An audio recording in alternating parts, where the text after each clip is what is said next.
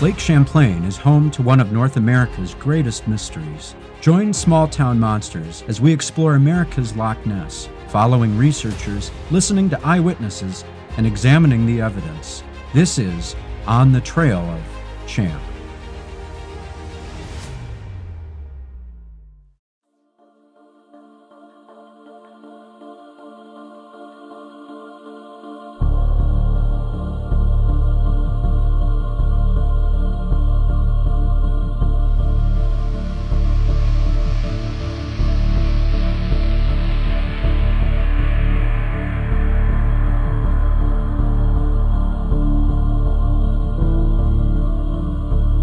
Many people have seen something unusual on Lake Champlain. From strange humps on the water, to long necks protruding, to glowing eyes in the water at night, the encounters vary. Port Henry, New York resident Frank Horton claims to have seen the creature near Bulwugga Bay. 1980, me and Timmy Arnold were coming in off Whitney Street. Of course, you could see over the lake, because it's higher than the lake. There was no buildings or anything there at the time. I looked down, saw this black thing. I didn't quite understand what it was at first, but I looked at Tim. I said, "You see what I'm seeing?" He says, "You absolutely." He says, "I see exactly what you're saying." And we watched it dig in the sand and go right out to the lake. So I drove the car down as fast as I could get there. And we got down there right to the beach. And you could see where it dug in the beach. And there's waves like 4 or 5 feet coming off the beach, coming in at shore at the time. It was amazing. It was half the size, at least half the size of a dump truck at least. It was huge. It was huge. To see that thing that big from that distance was amazing. I said, "That's Champ, bud." I said, "You can't mistake that. That is a plesiosaurus, no doubt, in my mind. You can't miss it."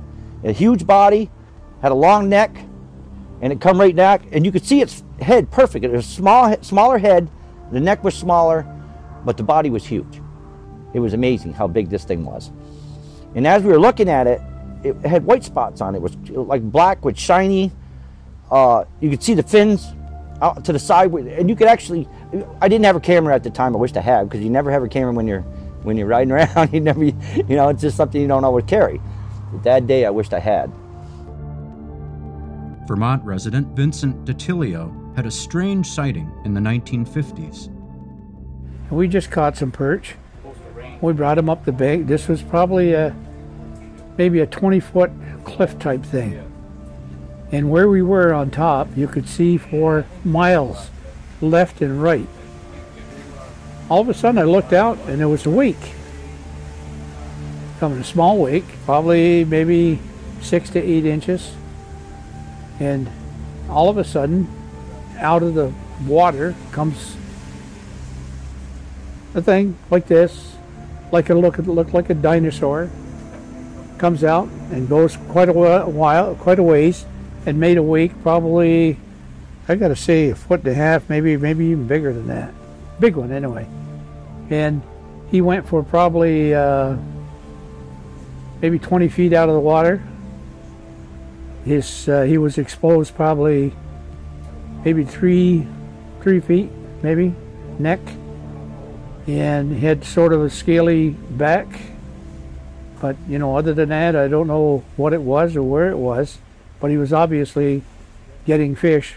The thing went down and we're just stunned. There were 6 of us that saw it. So this was a long time ago, 1958. Despite general regional familiarity with the monster of Lake Champlain, ridicule and criticism exist for eyewitnesses that come forward. As a result, many are reluctant to do so. But those that do truly believe what they have seen, despite how extraordinary it may sound. Never put my name on the sign down there like everybody else does. I just kept it to myself. You better believe we saw what we saw. There was no mistake about it. It was just the coolest thing in life, man. And so we saw the thing and we said, what are we going to tell anybody? Nothing. I'm not telling them what I saw. They won't believe you anyway. So probably 20 years later, maybe 25 years later, everybody started saying these things. And they explained that it was something coming out of the water looking like a dinosaur head. And that's exactly what we saw. Lorraine Franklin is the owner of Champ's Trading Post, a souvenir shop in West Addison, Vermont. Living in the area has made her all too familiar with people's stories of the creature she named her shop after. We have had several people that have come in that have had some very interesting stories. People that have stayed here for years or who live in the area. And a lot of them are really reluctant to tell about or to talk about their encounter for fear of retribution of some kind. People thinking that they're crazy or they were drunk or whatever. But there have been several that have come in that were really legitimate sounding stories. There was one in particular from someone that we know who was very reluctant, had never told anyone that he had seen Champ back in the 60s when he was working up in Burlington.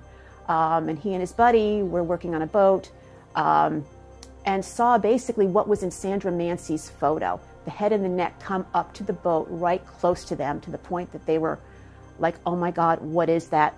We don't have a camera.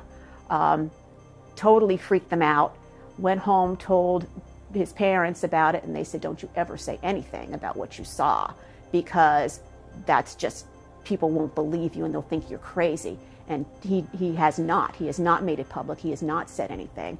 And I've talked to several other people that have been in that same situation. They'll come in because they feel comfortable, they'll kind of talk to me a little bit and see how I feel, and then they'll start to open up a little bit. Aside from hundreds, if not thousands of eyewitness sightings over the years, there are various photographs and videos that allege to show what some believe is Champ. Just one frame, you can see the animal here. This is a buoy that's in the lake. Yeah. It's about 5 feet out of the water. Mm-hmm. And that white you see in the middle is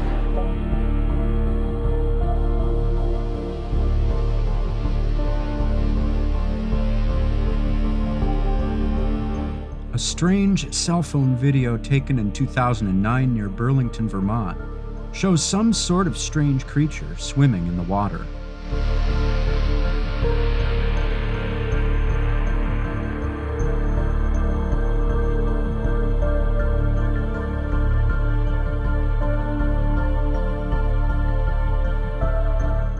In 1977, a woman named Sandra Mansi would take a photo that would become world famous. It was a great day. It was great. It was sunny. The wind was blowing a bit, so it wasn't real hot. We had gone for maybe an hour or so up, and my children started getting very antsy in the back seat, and so we decided to stop somewhere and let the children take the shoes and socks off and just wade in the water to blow off some steam. And my husband went back to the car to get the camera. It was a telly, 1-inch dramatic. And while he was gone, I watched a disturbance in the water. And then I saw the head and the neck, the top of the head and neck in that area break the surface of the water. And even then, I am thinking, wow, look at that fish. And then it kept getting taller, more out of the water, and more. And here's the head and the neck and the back. And it was facing to my left. And at this point, I'm just in total awe, trying to figure out what it is. And my husband got back and he's screaming, "Get the children out of the water." And we got the children went up to the car, and then he helped me up the bank, and when he did, he put the camera in my hand, and I turned around. I watched it turn and look over its back, and then I saw it just kind of get a little fidgety, and it started going down. And then it just submerged, and we went back to the car. We get in the car, and we're like, okay, what did we see? The Mansi photo is still held up as the best evidence for the existence of a monster in Lake Champlain. Image analysis revealed that no tampering had been done to the photo itself, and that whatever was in the water was truly there that day. Author, researcher, and skeptic Benjamin Radford has extensively researched the Mansi photograph, conducting various experiments to determine what the object in the photo might be. Benjamin believes what Sandra Mansi took a photograph of was no more than a large log or tree trunk propelled to the surface of the water of the lake by currents and wind, a common occurrence in a lake such as Champlain.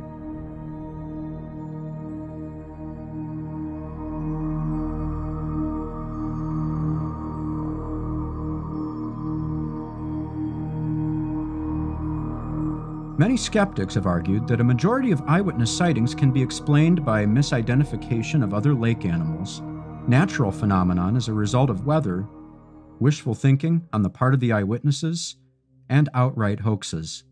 The earliest known Champ hoax was perpetrated at the annual gathering of the American Canoe Association in Willisboro, New York in 1891. A group of men created a 160-foot-long monster which they dragged via towboat through the lake to the shock of the campers at the gathering as a practical joke. If the Champ creature is indeed a biological organism, it would need to adhere to the 50-500 rule, which states that in order for a species to survive, there would need to be 50 specimens in the short term and 500 individuals in the long term. Whether the lake could host that many large creatures is unknown, despite the abundance of fish and food resources found in the lake. Champ researchers Scott Martis and Katie Elizabeth both claim to have had their own sightings of what they believe is Champ. I was sitting out here and it was around 7:55 p.m. and I was looking out towards the New York side of the lake, and there's a huge white house out there, a big mansion, and I happened to see these two objects in front of it, and I thought maybe it was two boats just sitting there. So I'm just watching them, and I noticed they just gradually moved to the right. All of a sudden, the one in the front, the neck and head picked up, and then I would say the neck had to be at least 7 to 8 feet in length. And I was in total shock. I couldn't believe what I saw. I mean, how can this animal keep its neck and head up that high out of the water? To me, it was virtually impossible. And when it came up like this, it had its chin up, and the top of the neck, right where the head was, it coiled like a snake. There was like this coil on the top. And it lowered its head and neck, stretched its neck out, and then the hump went down, and the one in the back, I never saw the head and neck on that one. That went down. I cried for 2 hours after that because I couldn't believe what I saw. I tried to get on video, and my camera wouldn't focus, and I'm just lucky that I have gotten, you know, many videos of these animals. I wish I would have gotten that, because that would have been a totally amazing thing and something that will make history. On July 9th, 1994, I was at Battery Park in Burlington, which is up on a bluff and overlooks the Burlington breakwater. I was watching that area at around 5 o'clock in the afternoon. I saw this large object come up out of the water, a large greenish black mound, a garbage bag color. And at the top of the mound was a smaller looking object on top of that. It sat there for a few seconds, then it turned apparently to the right, and it was swimming along, bobbing like this, kind of bobbing up and down, and then it stopped, and then it sank like a rock. Later, to try to estimate the size of this thing, I watched for boats coming by, and I saw a boat about the same size as this object go by the same area. Then I went down to Perkins Pier looking for a similar boat and found one, and it was about 15 feet long. So based on that, I decided this object must have been about 15 feet long. And it looked to me like it was swimming on its side with a flipper-like appendage up in the air. And it just swam along and then sank. And some whales do this. They thermoregulate, get rid of excess body heat, or gain body heat by exposing their flippers to the sun. And I think that's what this thing was doing. And I sort of compared it to a leatherback sea turtle, which is roughly the same color. It is the closest living thing that we know of to what they think a plesiosaur was like. I didn't have a camera with me, but I went home that same day and made 2 drawings of both the configurations it was in, and I still have them. So, you know, the drawings is the closest thing I have to reproducing what happened the very day that happened. That is what I consider to be my Champ sighting. There you go. What many of these eyewitnesses describe seems almost dinosaur-like in appearance. A lot of people believe that Champ is a prehistoric marine reptile, often a plesiosaur. So in the modern day, a lot of people believe that Champ has a long neck and fins sort of like a seal, which is a little bit different from 120, 150 years ago, where Champ would have been more snake-like and maybe not had those seal-like fins. And so that is a lot like a plesiosaur. So the Eco Center is a public museum, and we interpret the Lake Champlain Basin, both the ecology, so the wildlife that lives here, its history, and the opportunities for stewardship, so the ways that the public can take care of Lake Champlain and preserve it for the future. So more often people will actually contact us through our askecho.org. Which is just our museum information page, or they'll contact us on Facebook. And usually they'll say that they've seen something. Sometimes they'll share videos with us. We're certainly not a research institute in terms of deciding if video is real or not, or if something's a living animal or not. So really enjoy sharing those stories with the public. We can't really comment on whether they're real or not. Some believe that the Champ creature is actually an undiscovered species of long-necked turtle, explaining its elusiveness and long lifespan. Large snapping turtles and various other turtle species already inhabit Lake Champlain, so it's theorized that massive turtles might have much of the same behavior. William Dranginis has seen a piece of footage taken over a decade ago, which alleges to show Champ quite vividly. Back in December of last year, I was able to actually go up to New Jersey and view the footage from Pete Bodette. It was actually taken here at Lake Champlain. I was always curious about it because what I saw in that video seemed to be flippers. And the video in itself is parts and pieces. They were turning the camera on and off. They were having battery problems. But what I believe that they have in that video is a plesiosaur type creature. Just some of the movements of the fins, the flippers that I saw, really do show that this thing is a real flesh and blood animal. Katie has taken various videos over the years she claims to be of Champ. Right out here, I captured a video a couple years ago, and I saw a dark colored hump rise to the surface of the water, and it started moving like a caterpillar crawling on a table.